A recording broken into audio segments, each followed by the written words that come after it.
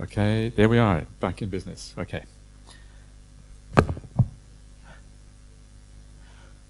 So, okay, so let's carry on.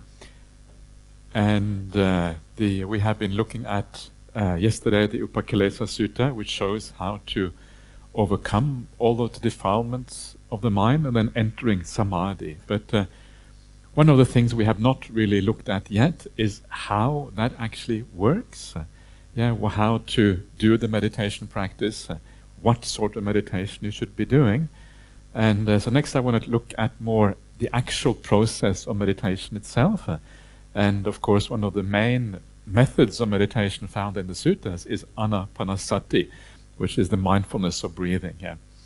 And what is interesting is that the Buddha himself used the mindfulness of breathing before his awakening as part of his practice. And this is what this sutta is about. And this is quite a profound sutta. It starts off with mindfulness of breathing, and then it goes on to all the results that arise from mindfulness of breathing, all the way to the very end of the path. And some of the things at the very end are very deep and profound, and I suppose for that reason also interesting. So we will certainly look at it. Not sure exactly how much detail, but we will check it out and see if we can gain something from that. So this sutta is called the Simile of the Lamp, Padipopama Sutta, and it goes as follows. This is found in the Samyutta Nikaya, the Connected Discourses of the Buddha, the 54th chapter, which is all on mindfulness of breathing, sutta number 8. Mendicants, when immersion, which is samadhi, due to mindfulness of breathing, is developed and cultivated, it is very fruitful and beneficial. How so? So here we have the expression samadhi due to mindfulness of breathing.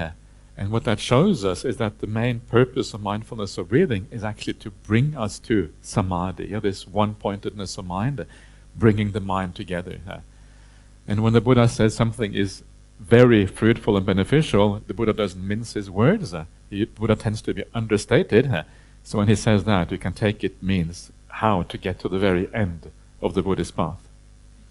So now then we come to the standard exposition of mindfulness of breathing, which is a very beautiful exposition and very useful to have some insight into. So let's have a look at this.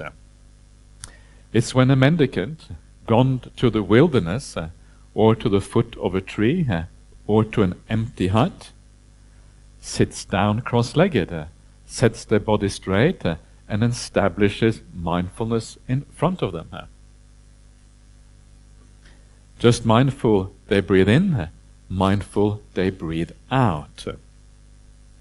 So this is the standard beginning of mindfulness of breathing, how it is explained every time you come across it in the suttas, including in the Anapanasati Sutta itself, which is the main exposition of mindfulness of breathing.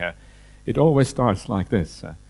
And in many ways this is perhaps some of the most important instructions in this sutta is found right here at the very beginning here. Because remember, the idea of meditation is that it is largely an automatic process. And if it is an automatic process, then how we get started is very, very important. Once you get the starting point right, then the rest is automatic. Get the starting point wrong, and the automatic process doesn't actually work. So this matters enormously here. And as you will see here, it starts off by saying, gone to the wilderness, aranyagato, to the foot of a tree, or an empty hut, sunyagaragato. So the idea here is that if you're going to do meditation in a deep way, and it's going to give the full results of the path of meditation, usually it happens in seclusion. All of these phrases here have to do with the idea of seclusion. Withdrawing from society. First of all, kaya viveka, the seclusion of the body, and then the chitta viveka, which comes from that, the seclusion of the mind, one after the other. And so this does not mean that you cannot do any meditation in daily life. You can, but you cannot expect very profound results from the kind of ordinary meditation. Ordinary meditation in daily life can be very useful. It helps to stabilize the mind. It helps you to live well during your days, because your mind is kind of, you have a more positive outlook and these kind of things. So it can be very useful in daily life, but you cannot expect the results of the Anapanasati Sutta to really happen. This happens in seclusion. So occasionally, this is why I would recommend people sometimes to take some time out, take a retreat somewhere, especially for those of you who are meditators, of course. Take a retreat somewhere, see what happens when you do that, and see if you are actually making progress on the path. One of the ways to decide whether you're making progress or not is to do a retreat, once a year, once every 6 months or whatever, and then see if it deepens your meditation practice. Progress is happening if your meditation is becoming more profound. And it is actually important on the path that we do measure our progress. Is it working or not, what we're doing? Yeah, it matters. Because if it isn't working, if we're not getting any results, then we need to take some kind of remedial measures to ask ourselves, what is the problem? Is there something I'm not doing right? Can I improve something in my conduct, my practice? Yeah? All of these things. And you really only get to that if you know whether you're getting the results from the path or not. So sometimes going on a retreat can be helpful because that gives you more clarity about what is happening. So you go to a place of seclusion and then you sit down. Yeah, you says here nisidati, which means you sit down. And so real meditation practice happens in the sitting posture, especially things like mindfulness of breathing. It is too subtle to do while walking, or usually can perhaps be done lying down, but lying down is not is more kind of dangerous than sitting. Yeah, the snoring problem. But so sitting is really the ideal posture for mindfulness of breathing here. So you sit down. That's where it happens. How do we sit? Doesn't matter so much. Sit in a way that is comfortable. Remember, the idea here is to get the body, put the body to one side, get the body out of the way. That's kind of the idea. So being comfortable is what is most important. Not indulgent, but comfortable. There's a big difference between indulgence and comfort. Indulgence means you are enjoying the what is happening. Yeah, wow, this is so nice. Yeah. Ooh, and before you, of course, that's not how meditation works, but comfortable so that the body is not a problem. That's the idea. So whether you sit cross-legged, or you sit on a chair, or you sit leaning against the wall, or whatever you do, all of that is quite irrelevant, as long as you are at ease. It says nisidati, it says palankang abuditva, having put the legs cross-legged. So that is kind of the ideal posture, but it's not a required posture. I know lots of people who get good meditation in all kinds of posture. The only posture I do not recommend, as I said the other day, is standing upside down on your head. Because I heard of a monk who did that, and he actually got some kind of nimitta, some bright light, while he was standing on his head, and it was a bad result. He kind of fell down and kind of found himself in a big kind of jumble on the floor, legs and arms kind of all over the place. And then we have ujjung kayang panidaya. So this is setting the body straight. And the idea, of course, is that when your body is straight, you have more clarity usually. But that too is about time and place. So start off by relaxing, and then as your mind becomes clear, then you set your body straight. Yeah, there's these words over here, body straight. Ujju is straight. Kaya is your body. Panidaya is like placing or putting the body straight. And then the last one, which is the most important one here, is parimukkang satting upatapetva. Satting, of course, is mindfulness. And parimukkang is one of these words that is much debated what exactly it means. But I think the idea of in front here is pretty much right. In other words, in this time and space, here and now is kind of sort of what it means. Yeah, in your immediate presence, both in time and space. And so this is kind of the critical one. You cannot really do mindfulness of breathing. You cannot really do any kind of meditation practice without having mindfulness established first. And this is why Usually I recommend that when you do your meditation, you just relax, you allow things to be, you wait for the mindfulness to arise, you nudge the mind a little bit, because the mind needs a little bit of guidance, but not force, but just a bit of nudging. The idea of getting into a good mood, a good state of positive state of mind, where you feel good about yourself, you feel, positive about your meditation, about yourself, about the environment, you feel at ease, you feel relaxed, you're not interested in the future. You realize that most of the future we think about is completely uninteresting anyway. You let go of that future, and you realize the future that is interesting is the one that I make now, simply by sitting in meditation. And once you get that, it starts to become really uninteresting to think about what you're going to do tomorrow and all these kind of things, because you realize actually that doesn't do anything. That future is never created by thinking about it. And then you let go of the past. Letting go of the past will often mean things like forgiveness and understanding other people in the right way, not having any grudges and these kind of things. And in this way, you gently guide your mind. You nudge the mind in the right direction. And as you do that, what you find is that as you relax, mindfulness comes about. It's a little bit difficult on a retreat such as this, because it is not really fully intended to be a meditation retreat. This meditation is only a part of this. You can even say a minor part. But you really get to test these things when you go on a proper meditation retreat, where meditation is the main emphasis of the retreat. So remember this, and also remember that the idea of establishing mindfulness is something that we do throughout our daily existence. Whenever we live well, we do the right thing, we practice the first factors of the Noble Eightfold Path, then we are establishing mindfulness for the long run. I don't mean establishing mindfulness in the present, here and now. You always need a degree of mindfulness to even be able to live well, but what I mean is living well so that mindfulness becomes established in the long run. If you live your ordinary life really well, with kindness, with care, overcoming ill will, overcoming defilements, you will find that from 1 year to the next one, when you go on retreat, things will have changed. You will have more mindfulness, more ability to just stay in the present, and things actually will alter in your spiritual life. So this is why it is so important to live well in daily life, because it actually affects the entire spiritual path. It affects how you feel about yourself here and now. It affects your meditation ability. It affects your ability to develop wisdom down the track. And also, of course, it affects any rebirth that you may get down the track. So it affects everything, basically. It's extraordinarily important to live well.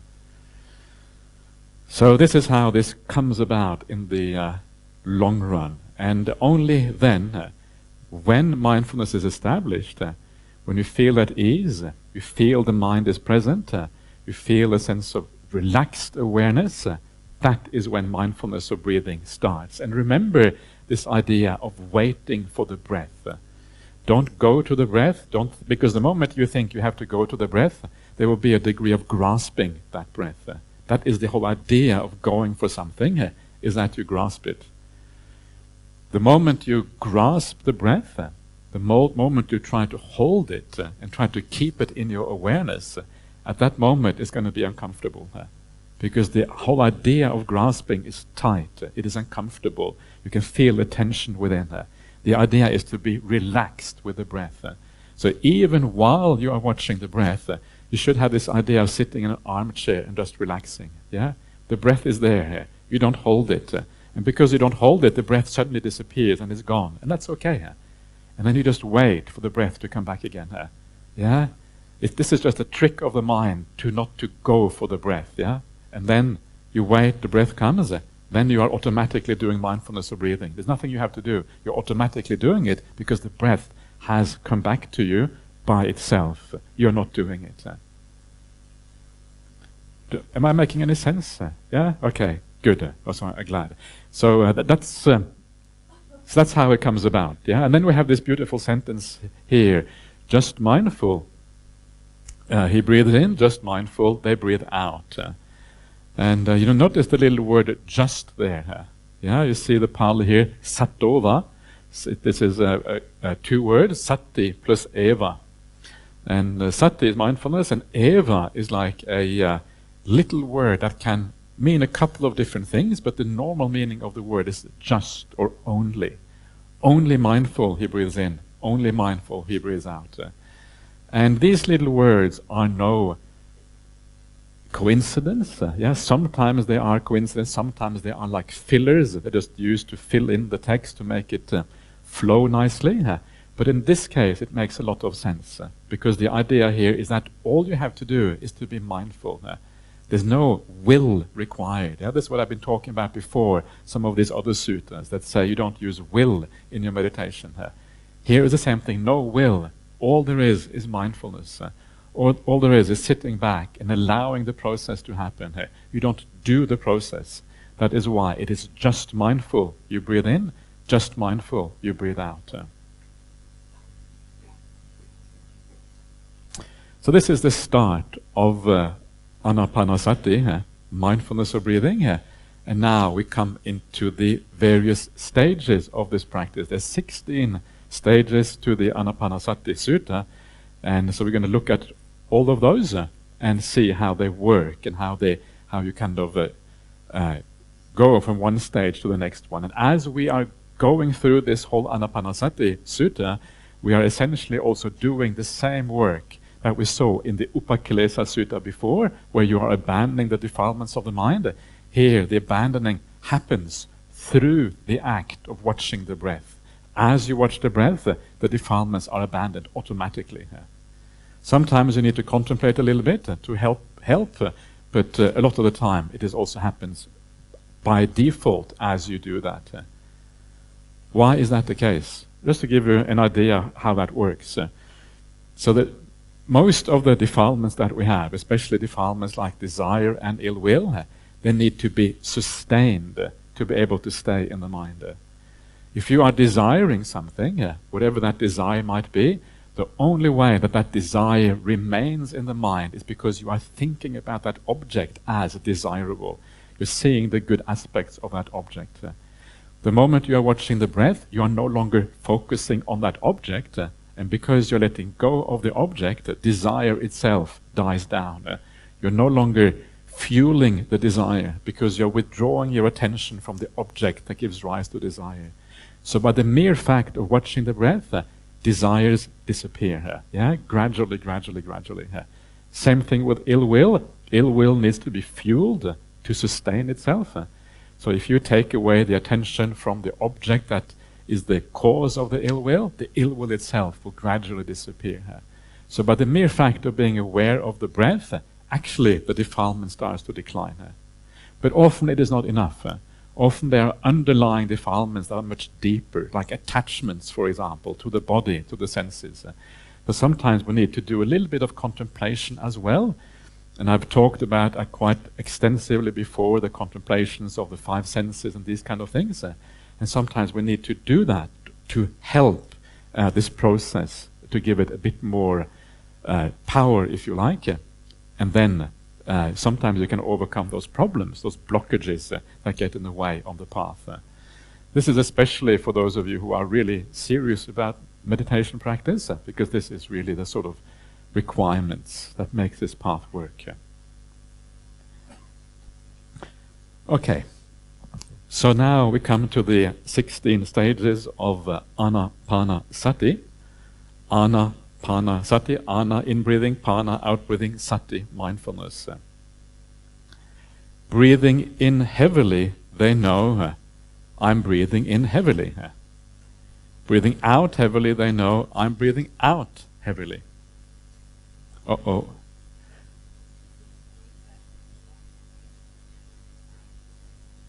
Diga means long, but I think Diga means long, but I think his idea is that in the kind of the English idiom usually talks about heavy and light breathing. I think that's kind of the point here. So you could say long breath or heavy breath. It's basically two sides of the same thing. But I realize that the steps are missing here, so I'm going to have to bring up another sutta that has all the steps in it. because otherwise we are going to have a problem. So let's see. 118. Because I'd like to go through these steps.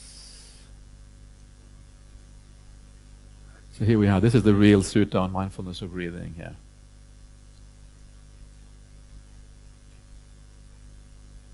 Okay, so here we are. So, breathing in heavily, they know I'm breathing in heavily, or long if you like. Yeah. Breathing out heavily, they know I'm breathing out heavily. Yeah. Breathing in lightly, or if you like short, they know I'm breathing in lightly. Breathing out lightly, they know I'm breathing out lightly. They practice like this. I'll breathe in, experiencing the whole body. Yeah.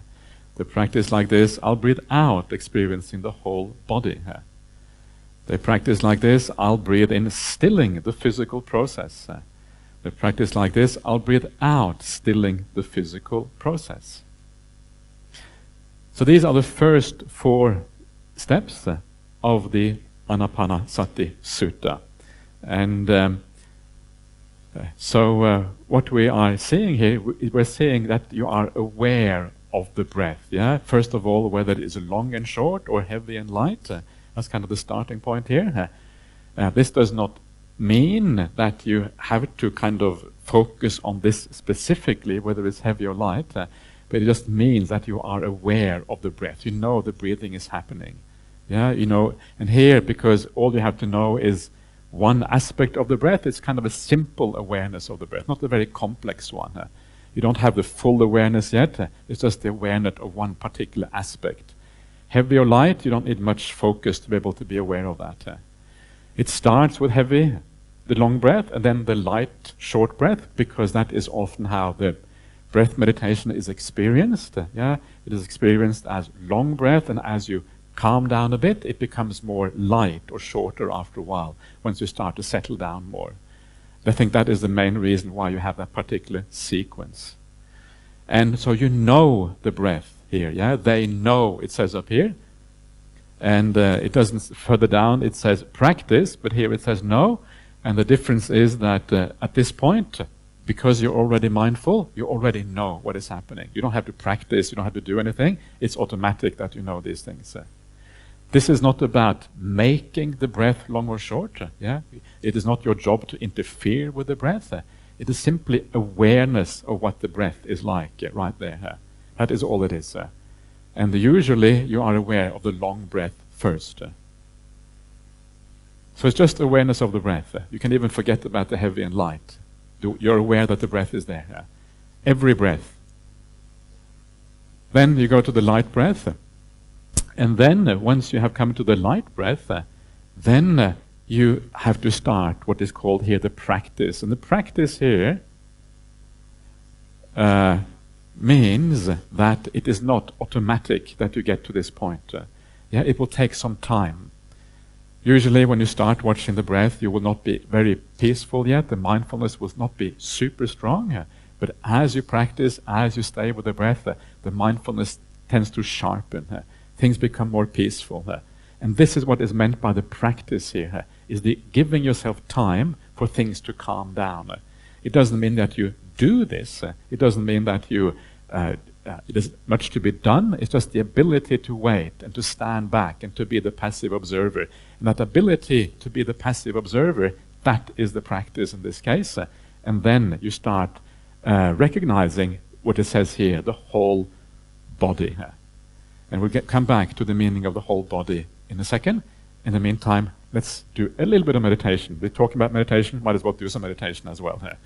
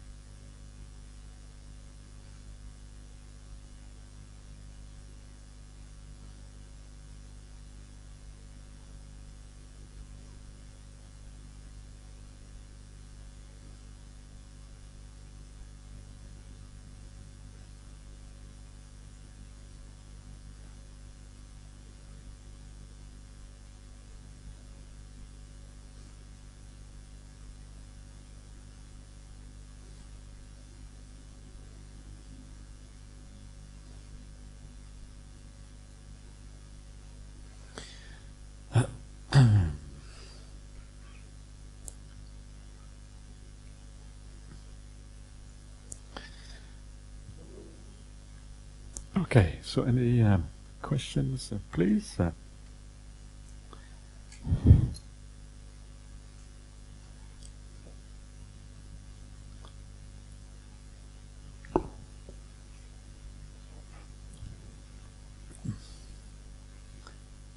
Okay.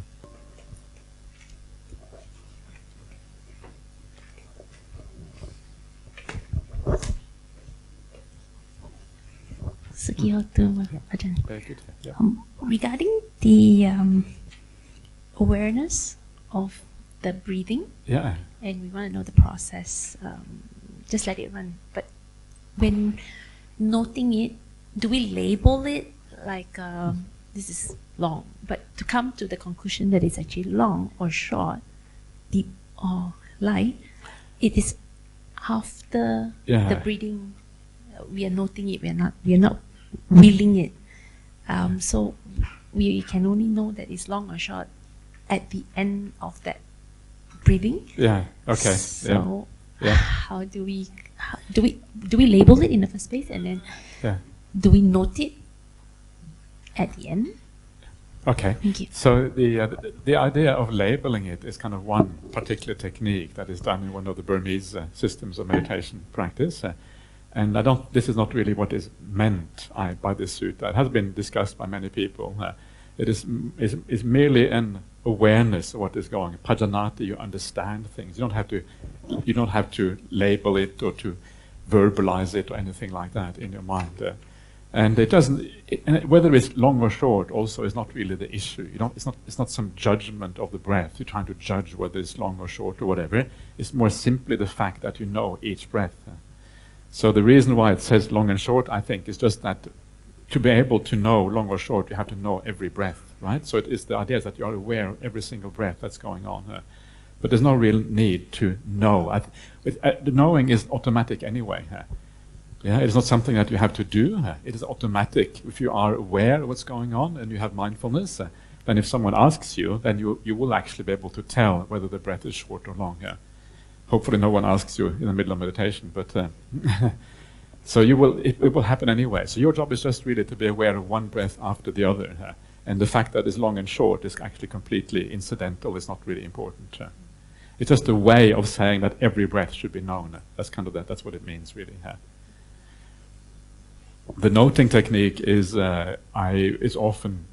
I wouldn't really recommend it because it can become an obsession of the mind. Once you get used to it, you can't let go of the noting, and then you are stuck with all this verbalization, which actually becomes a hindrance for some people in the practice. And it doesn't really mean verbalizing. And this has been, I think, established quite well by scholars that it doesn't mean that. It just means that you have awareness of what is happening without actually saying anything. Yeah. Breathing in or breathing out, which one is more important? Which one is more important, in or out? I think you have to do both, otherwise you're in trouble. Yeah. If you only breathe out, whoa. Yeah. Okay. Anyone else want to say anything? Yeah. Same person again, probably. Yeah. Ajahn, do we then note it at a particular spot? Okay, that's another important point. Okay, thanks for asking that question. So this idea that you have to locate it at a particular spot comes from the commentaries. And the commentaries say that you should see the breath at the nas agga. Nas agga means the tip of the nose, quite literally. And so this then becomes the standard interpretation from the commentaries. But I follow Ajahn Brahma's technique, which is not to look at the breath in a particular spot. And that is because it is breath meditation, not body meditation. So you are just aware of the breath. If you close your eyes, you don't really have to locate it anywhere. You can just close your eyes and you know the breath, even though you don't have a particular place where you know it. It's just you just have awareness of the breath. So the general awareness of the breath is more relaxed. If you try to kind of pin it down on the tip of the nose too early, Maybe when your mindfulness becomes very strong, you can do that. But initially, just have a general awareness of the breath, wherever it is. Just know where it's long or know where it's short. Don't worry about where you know that. Just know the fact that it's long or short. Yeah, that's what I would recommend. And this is again the whole idea here is the idea of parimukkang. Parimukkang is this word which is again has been studied a lot by various people who are into this kind of studies. You see, the word is we just saw it before up here. Parimukkang satting upatapetva, having established mindfulness. Parimukkang. And the meaning seems to be something like in front rather than specifically the tip of the nose or something like that.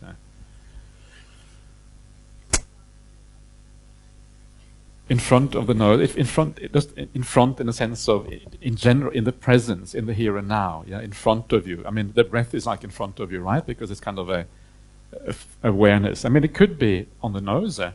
It can be anywhere really, but I would not focus narrowly down in that way.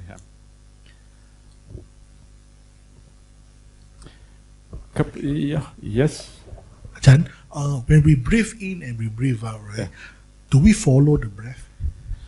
Do you follow the breath? Initially you just know the breath. Each breath you know it. You don't. It's enough just to be aware. Initially your mindfulness is not going to be that sharp, so it takes a while before you can follow it properly. So initially just aware one breath, next breath. One is long, one is short, or whatever. I think this is why they use the idea of the long and short, because it means that you have to be aware of every breath to be able to know whether it's long or short. Even though whether it's long or short actually is quite irrelevant. So just knowing each breath, you catch each breath. And then as your mindfulness improves, then you start knowing the whole breath. And the whole breath means following it all the way, right? The whole thing. Or focusing in one spot and knowing the whole in and out through that spot. That's another way of following it, if you like. Yeah. Yes? Yeah, Ajahn, got two questions. One is regarding the word parimukkang. Bhante Ponaji interpreted as parimukkang, according to the Malay word mukkang, from the word mukha, which means the face. So you say around the face, the face, in the face we have five senses. Yeah. So he interpreted it as parimukkang means focusing on the five senses. Okay. So I'm not sure whether this is a way to interpret it all. I think the mukkang has two meanings. Mukkang means face, or it can also mean mouth, you see. So that depends a little bit on the context, which one it means. And pari is a prefix, which usually means around. That's usually true, but not always. So this is a bit tricky to determine exactly what it means. But generally speaking, yes, around the face is true. Yeah, basically that's true. But the five senses, I would say, not really, because it actually specifically says you are aware of the breath, right? That's what it says in this one here. You're aware of the long breath and the short breath. And you don't need all the five senses to be aware of the breath. I mean, it's not going to be much sound. You're not going to see anything, right? You're not going to taste very much. The main thing is the physical contact of the body. That's how you basically know the breath. You cannot really know the breath through the five senses, because this is about anapanasati, mindfulness of breathing. It's the knowledge of the breath that is important. How do you know the breath? Through the sense of touch. But around the face, I generally agree with that. That's like in front of you, right? Face in front of you right here. Same kind of meaning here. Okay. The second question is regarding the sutta that you touched on yesterday, MM128, the corruption. Yeah. See, I developed immersions while placing the mind and keeping it connected. Yeah. And without placing the mind, just keeping it connected. You're referring to Vitaka Vichara. Yeah. Is it placing the focus on the light or placing the focus on the breath? You are beyond the breath at this point. Yeah, you're even beyond the light. You have, when you enter the jhana, it's like the light itself kind of disappears, and you kind of enter the light, or you fall into the jhana, and it's just a state of bliss, really. Yeah. And so what the focus is there is just the bliss. You're focusing on the bliss, and you're attracted to the bliss. And that's what we talk about, the wobble of the mind. The mind is kind of drawn to the bliss, and then it releases a little bit. There's a slight wobble, so you can see the bliss itself is wobbling a little bit. becoming stronger, a bit weaker. And that wobble is what we call vitakka vichara in the first jhana. It's a very slight movement of the mind. Second jhana, the vitakka vichara is completely gone. This is the very last bit of vitakka vichara in samsaric existence. The very last bit, and you can imagine it will be very refined. It will not be thought in the ordinary sense of the word. It will be more like the final movement of the mind, if you like. Thank you. Okay, let's carry on a little bit, and we'll come back to some more questions soon. So now we come to this interesting part here. They practice like this: I will breathe in, experiencing the whole body. They practice like this: I will breathe in, out, experiencing the whole body. This is the third stage of anapanasati. And the question here is, what does whole body mean? Because the Pali word is over here is sabbakaya. Patisangveda is experience. Sabbakaya is the whole body. So what exactly does it mean? And I say the obvious meaning of whole body here is the whole breath. And the reason why that is the obvious meaning is because at the end of the sutta it says that the breath is called a body among bodies. And that's why you're doing body contemplation while you're watching the breath. It specifically says the breath is a kind of body.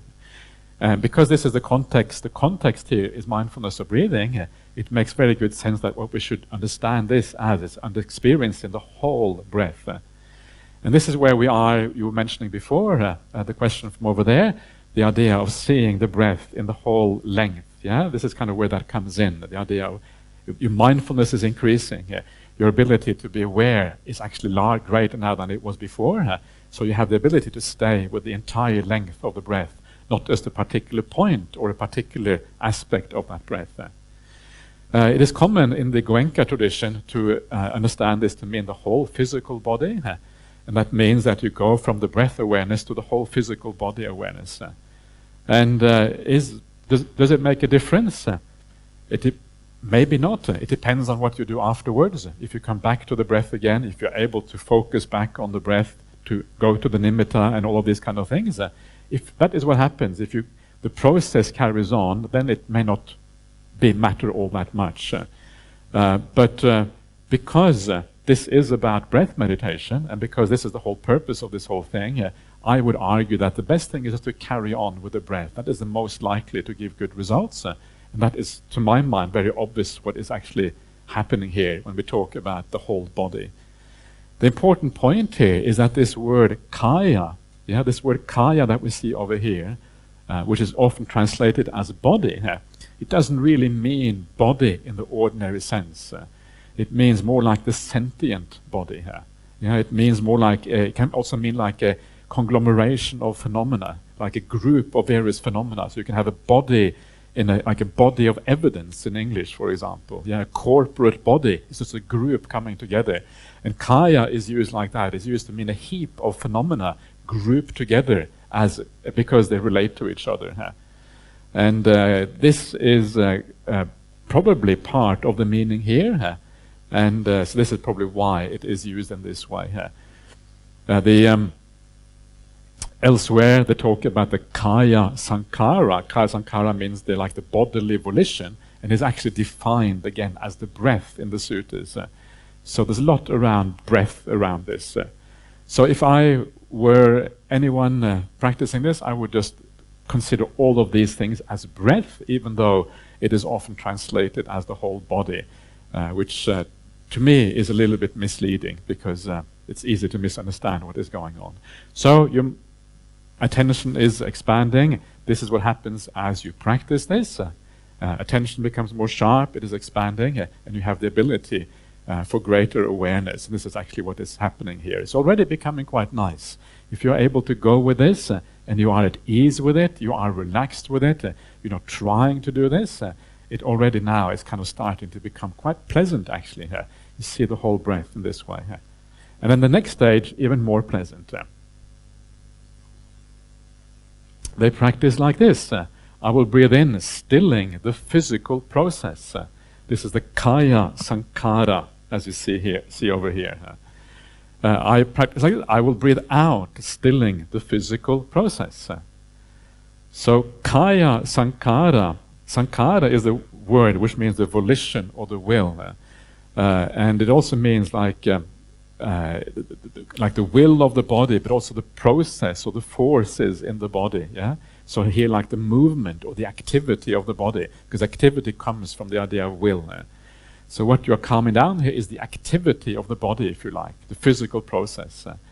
And that activity of the body is really here, is the breath. The breath is the main thing, that is the activity of the body. So what you're tranquilizing is the breath itself.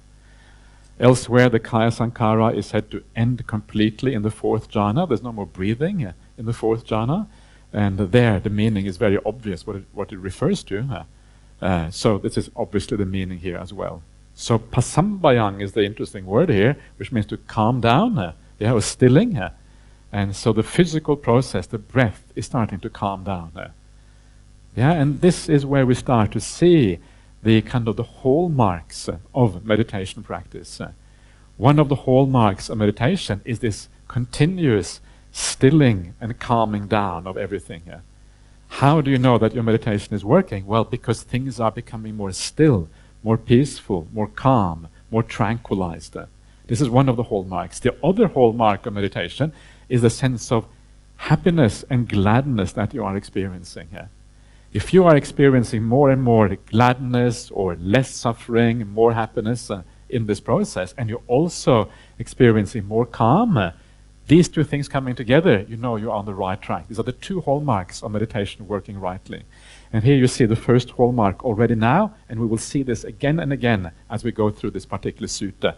Deeper and deeper aspects of stilling and calming, deeper and deeper aspects of joy and bliss as we go through this. So now already becoming quite nice. You're becoming very peaceful here already at this particular point. We're starting to really enjoy the meditation. No very little thought going on because you're aware of the whole breath. Things calming down, and you are becoming quite a happy meditator already now. It's just the beginning. It's just stage 4 of 16, and already you're experiencing quite a lot of happiness as a result of the meditation. Pasangbayang kaya sankarang pasisamiti sikkati rather. So this is the first 4 stages of mindfulness of breathing. And these 4 stages are equivalent to the Kaya Nupassana in the Satipatthana Sutta. If you read the Satipatthana Sutta, they divide into 4 sections. Kaya Nupassana, first part; second part, Vedana Nupassana; third part, Chitta Nupassana; fourth part, Dhamma Nupassana. 4 parts of Satipatthana. Kaya Nupassana means contemplation of body, Vedana Nupassana means contemplation of feeling, Chitta Nupassana means contemplation of mind, Dhamma Nupassana means contemplation of phenomena, principles, something like that. It's a little bit unclear exactly what it refers to there. And each of those 4 satipatthanas is equal to 4 of the 16 steps here. So we have 4 times 4, 16. 4 of these is 1 satipatthana 4 times. So now we go from the Kaya Nupassana to the Vedana Nupassana, contemplation of feeling. The next 4 steps are equivalent to contemplation of feeling. Have I lost anyone by saying this? Yes, okay, I thought I might have. Don't worry too much about it. What I'm doing is I'm saying that anapanasati, mindfulness of breathing, and satipatthana are equivalent practices. When we talk about satipatthana practice, the main highway to doing satipatthana is mindfulness meditation, Satipatthana Sutta. The main highway to doing satipatthana meditation is mindfulness of breathing here. And there's 4 satipatthanas, and each one of those are talked about in the Anapanasati Sutta as well. Anapanasati Sutta has 16 stages, so they're grouped into 4 times 4. Each satipatthana is equivalent to 4 aspects of the Anapanasati Sutta. Don't worry too much about it. It's a bit hard to show without having a table. Next time I'll bring a table for you and I'll show how it works out. So now we come to the Vedana Nupassana, contemplation of feeling. And this is what it has to say here. They practice like this. I will breathe in experiencing rapture. This is the famous word piti in Pali. They practice like this. I will breathe out experiencing rapture. The practice like this, I'll breathe in experiencing bliss. Sounds good, doesn't it? Breathing in, experiencing bliss. The practice like this, I will breathe out, experiencing bliss. The practice like this, I will breathe in, experiencing mental processes. The practice like this, I'll breathe out, experiencing mental processes. The practice like this, I will breathe in, stilling the mental processes. The practice like this, I will breathe out, stilling the mental processes. Right, so straight away you can see the word stilling again, right? I'm saying this is a kind of thing you see all the way through here.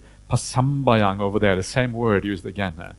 So this is something you see again and again. And here, of course, the idea of happiness and bliss is becoming prevalent. Yeah, this is the other hallmark of the meditation process, the bliss and the joy of the experience and the calming of the experience.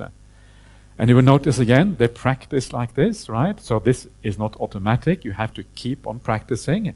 As you practice in the right way, which means being the passenger on the train, not doing the meditation, not trying to be blissful, but allowing the bliss to happen by itself when it is ready. Then it comes.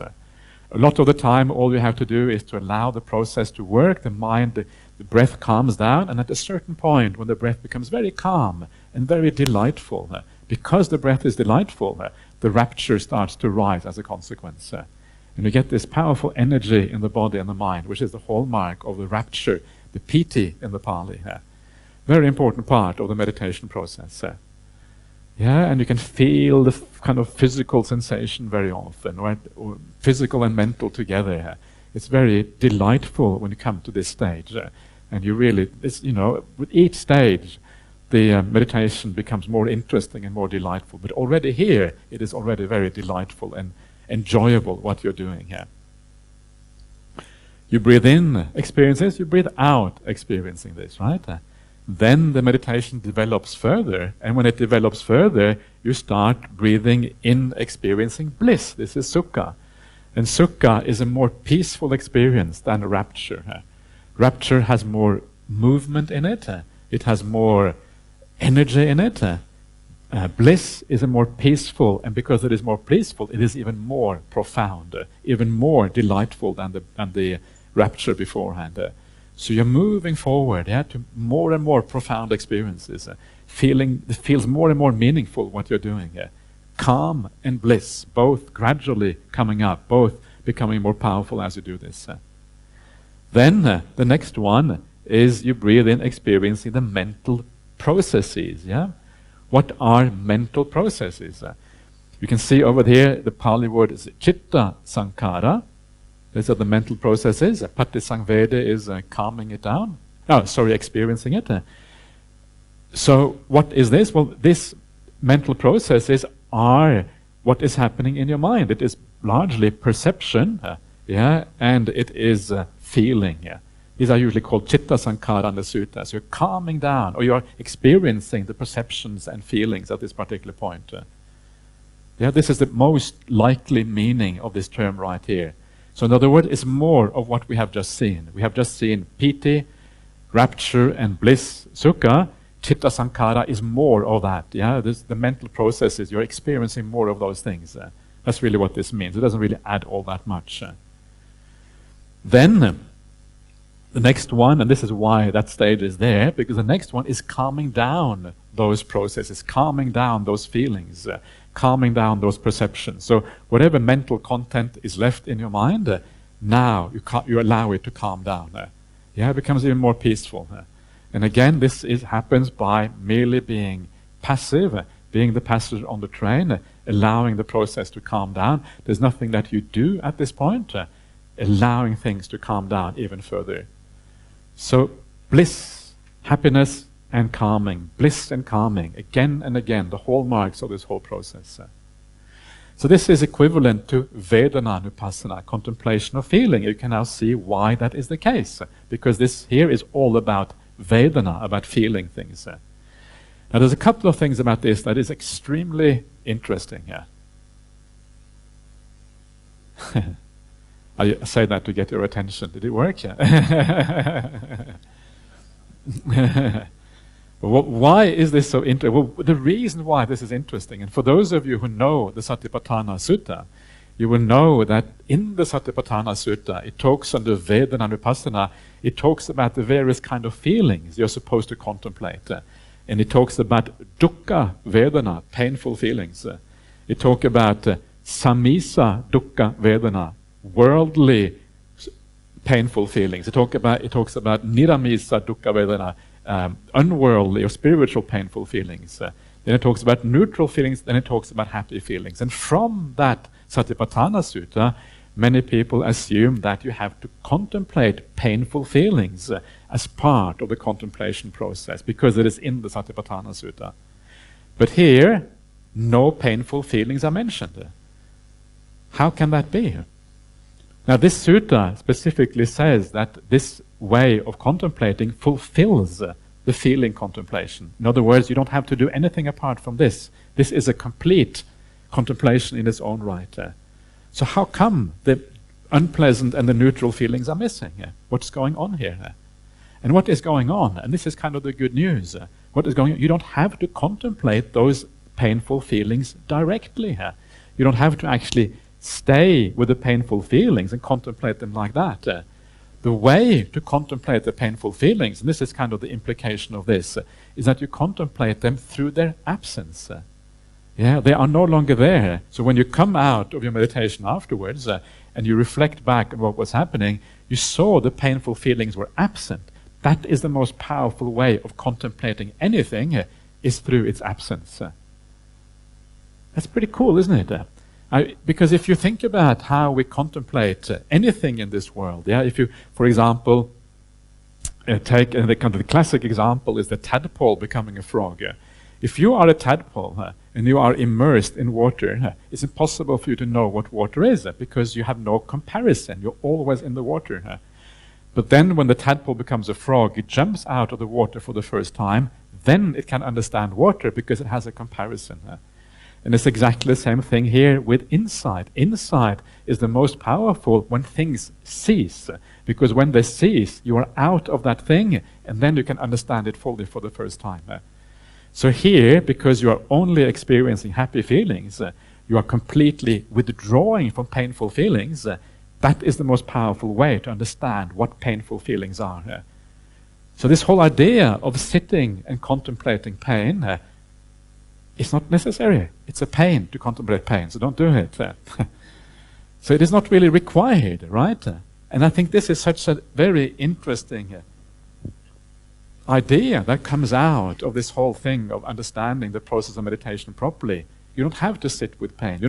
I have heard of many people sitting with pain, and they haven't really learned much from it anyway. They just sit with pain, okay, arising, and you see it changing a little bit, but I don't see any profound insight into it. The really profound insight comes when the pain ceases, because then you get a full perspective of what is going on. Isn't that good news? I think that's really, really good news. It's kind of, we can forget about the pain. And this is how Ajahn Brahm has always taught meditation, and I always thought, wow, this is a really cool way of teaching meditation. So that's why I took Ajahn Brahm as my teacher, because he sounded like it was a nice way of practicing here. So this is the first thing here to notice. The second thing, which I think is interesting here, and this is the question, well, how do you go from here we have stilling the physical processes, how do you go from that stilling of physical processes to experiencing rapture? It is quite common for people to have problems in making that kind of progress because you can feel very peaceful. Many people feel peaceful in the meditation, but they don't get any joy arising in the meditation. So how do we encourage that process from happening? This is a very important point of meditation experience. And this is where this idea of nudging the mind comes in. Remember I was talking the other day about all the various ways of enjoying the meditation. Having an appreciation for your kalyana mittas, having an appreciation for how you have lived your life through sila, through acts of generosity that you have done, maybe contemplating the Dhamma, the Buddha Dhamma Sangha, or whatever. All of these ways of contemplating are appropriate ways to give rise to joy.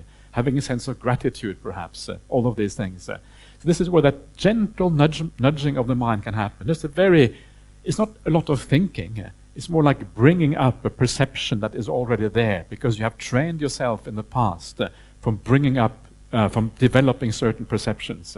Now you bring that perception up, and as soon as you bring it up, you start to feel a certain happiness. If it works, you feel a certain happiness coming with that. And this is how the rapture can be given, you can give rise to rapture at this particular point if it doesn't happen automatically.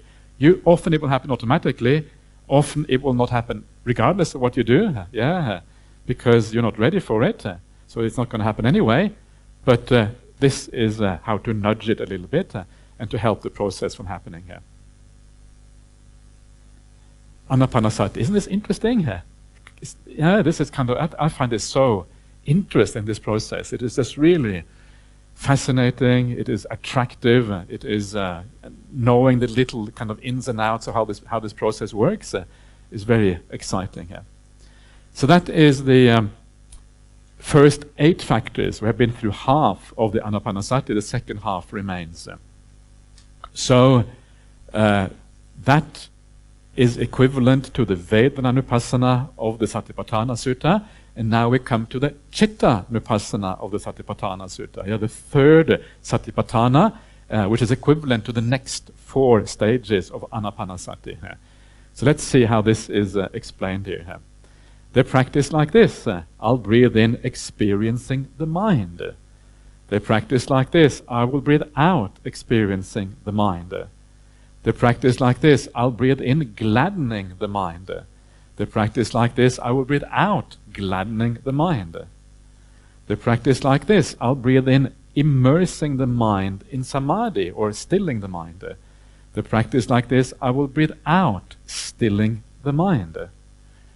They practice like this. I'll breathe in, freeing the mind. They practice like this. I'll breathe out, freeing the mind. So again, you can see here the idea of stilling. Here you have immersing the mind in samadhi, which is stilling the mind. You have the idea of tranquilizing. And then here you have the idea of gladdening just up here. Gladdening and tranquilizing here. So again, this process continues. More stilling, more gladdening, more joy. Stage after stage. But the first one here is experiencing the mind that we have up here. So what does that mean, to experience the mind? Now again, this is again similar to the idea of the tadpole in water. How do you know what something is? Well, it is by taking away the things that it is not. So what is the mind not? Well, what the mind is not is the body and the 5 senses. That is what the mind is not. And when you when the body and the 5 senses start to fade, what comes into focus is the mind. And usually the way that mind appears is like a light. This light we have been talking about, we saw that in the Upakilesa Sutta. This is where this light begins. And this is exactly that same spot as we had in the Upakilesa Sutta yesterday.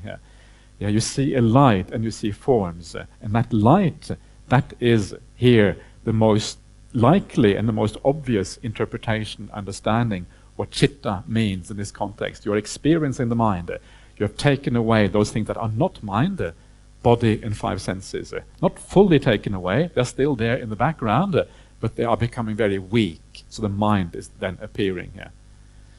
And again, there's nothing you have to do. This is like an automatic process.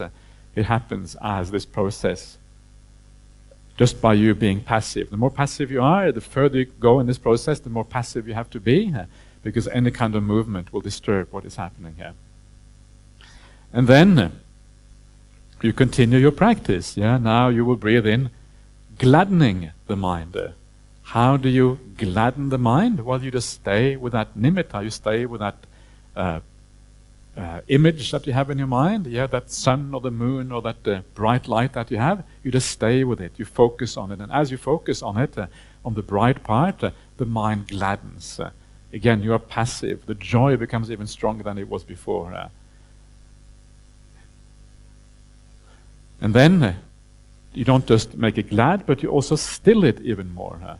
You actually bring it to samadhi, samadhan, which means stilling the mind. moving more and more towards samadhi, more and more stillness of the mind. Again, all you do, stay with the object, focus on the center of the object, stay with it. As you do that, this process happens by itself. And because it is such a joyful process, it is fairly easy to stay with the object as a consequence. And then, the very last step here is the idea of freeing the mind. What does that mean?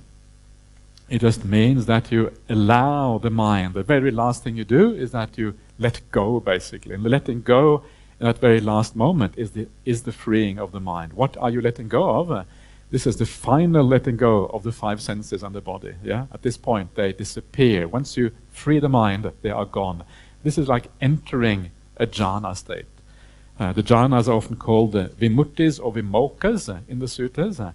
And here you see the word vimochayang. Vimochayang is related to the idea of vimutti and vimoka. It means to liberate or to free something. So here you're going into this process, you're entering a jhana state. This is to me the natural interpretation of the sutta, and in large part I'm just following the way Ajahn Brahm looks at this. And so you are liberating the mind from the body and the five senses. You're also liberating the mind from the five hindrances. At this point they are completely gone. Up to this point there has been a tiny, tiny amount left of the five hindrances. And those hindrances are the things we looked at in the Upakilesa Sutta. Slight restlessness, slight dullness. The mind is not super bright, and that lack of super brightness is a tiny bit of dullness in the mind. And the last thing that you are liberating the mind from here is the will. The doing stops. The deliberate doing stops at this point. You have calmed the mind down completely, and now the mind is on automatic at this particular point. So this is how the entry to the jhanas happen, through this particular process. So just coming back again to the idea of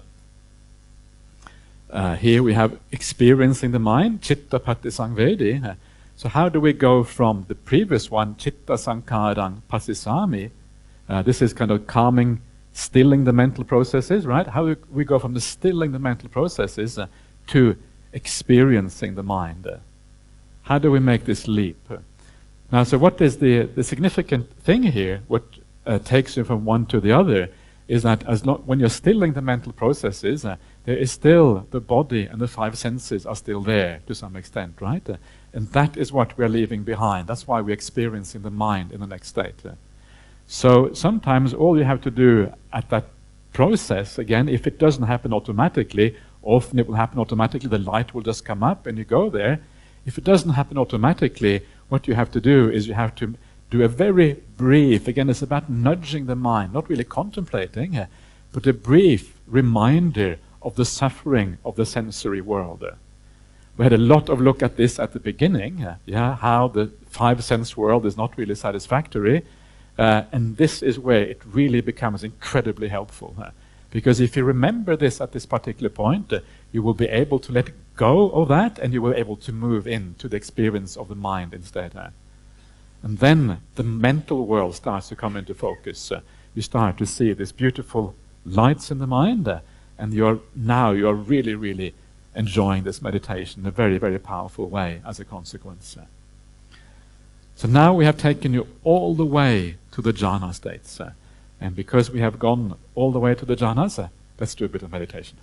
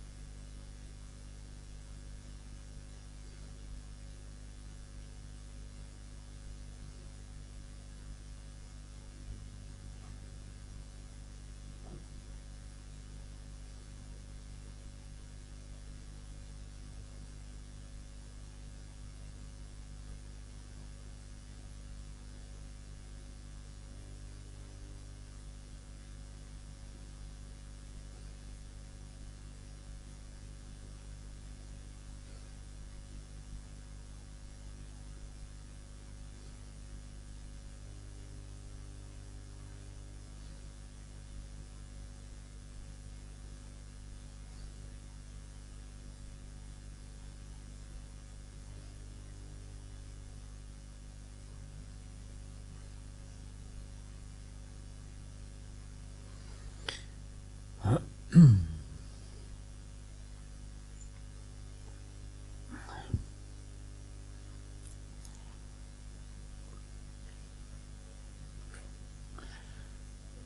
right. So, any comments or questions on this, please?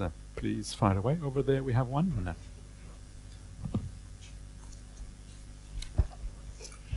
Good afternoon, Ajahn. Good afternoon. I have questions about Vedana.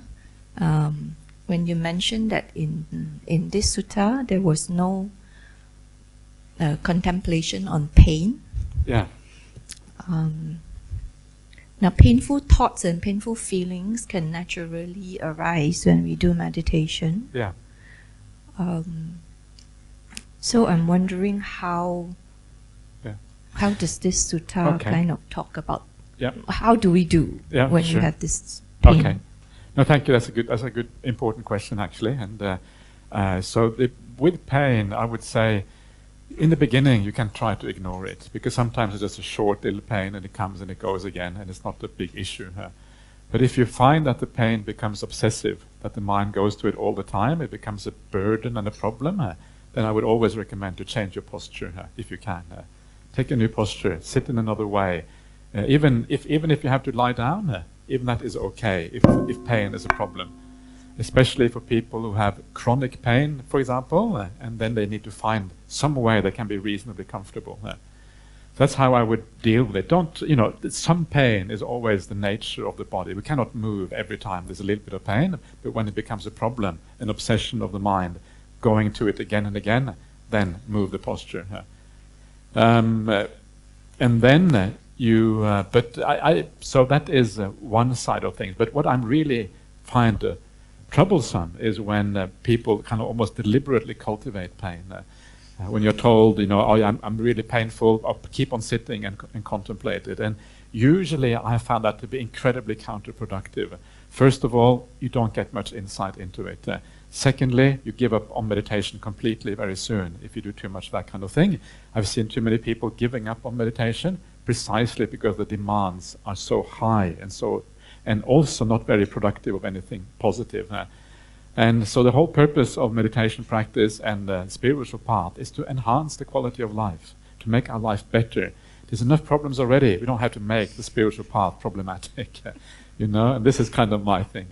Then there's the mind, problems in the mind. And I was actually going to say that just now, that this Chitta Nupassana, which is the 4 steps we have seen here, they also have the same kind of thing. They say that you would contemplate the negative mind states and the positive mind states. The ill will and the lack of ill will, the greed, the lack of greed, the delusion, the lack of delusion. So it's a similar kind of thing as for the feelings in the body. The mental bad states are also mentioned. But when you look at this one here, it's all the good mental states. No mention at all about the bad ones. So again, the way to contemplate the bad ones is through the absence rather than through the presence. I don't think you're going to learn all that much by contemplating ill will while it's there, because when you have ill will, you are deluded. You can't really learn very much when it is present. It's its absence, that's when you learn about it. But the painful feelings in the mind, how to deal with it, it depends on what kind of pain it is. You maybe have to be a bit more specific. If it's sadness, for example, grief, that sort of thing, then you have to try to change your perspective probably somehow, to deal with that and somehow overcome it. Or it may be that you are using meditation as a way of alleviating the sadness. If it does help to alleviate, then it's okay to stay with the sadness because it's at least helpful to some extent. But usually these kind of painful feelings are dealt with outside, learning how to think about the situation in a new way so as to overcome the grief and the sadness. Ajahn, thank you. I think it's clearer. But so can I connect it to what you have mentioned much earlier, that to start meditation, we need to have a reasonably balanced mind. So example, if someone has just recently went through some trauma, negative trauma, it's probably not suitable to start meditating because the mind is not balanced. It depends. I would say it depends on if the meditation makes the imbalance worse, so they feel the grief more, then maybe it's the wrong time. But if the meditation helps to soothe the grief, for whatever reason, then you can still do it. Yeah. Thank you. Yeah.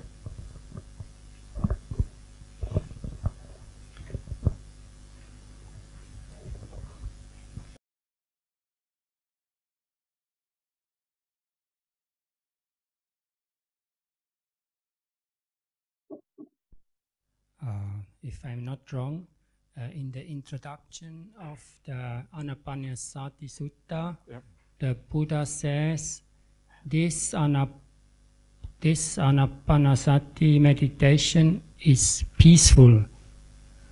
I think maybe we can check it up somewhere. If I'm not wrong, it must be there.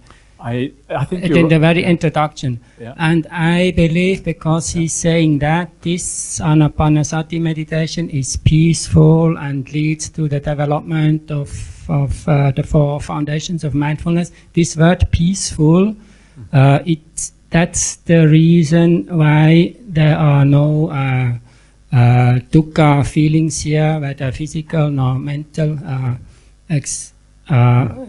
mentioned here. Because if ideally the process goes like this, then maybe we have to. It says it is very fruitful and beneficial, but that is not. That's not the beginning of the Anapanasati Sutta. It is not. But it is not. It's more things. Let's check if this word peaceful or something like this can be found. I think it occurs in the Vinaya, in the introduction. Different versions of the Anapanasati Sutta, and that could be an indication for no negative or no painful feelings. There is a version in the Vinaya Pitaka which has that particular phrasing that you're talking about. But I think in the 118 it's also there, if I'm not mistaken. I don't think so. Because this is the beginning right here. Yeah. This is the beginning. It says the training, the various monk groups are training in this way. That's true. Okay, yeah, that's true. Yeah, so here we are. The Sangha committed to developing meditation on love, meditation on Eightfold Path, awakening factors, right? There is mendicants in the Sangha mendicants who have come to develop love, compassion, equanimity, ugliness, permanence. It will develop the 4 foundations of mindfulness, the 7 enlightenment factors. Here you are. This is the one you're talking about, yeah.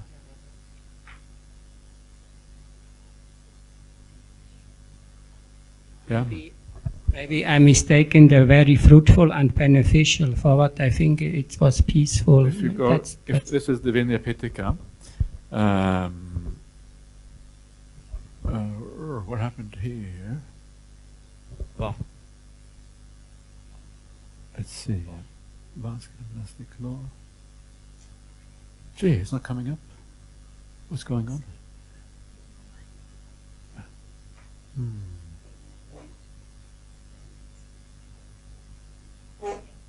How come it's not coming up? Maybe refresh.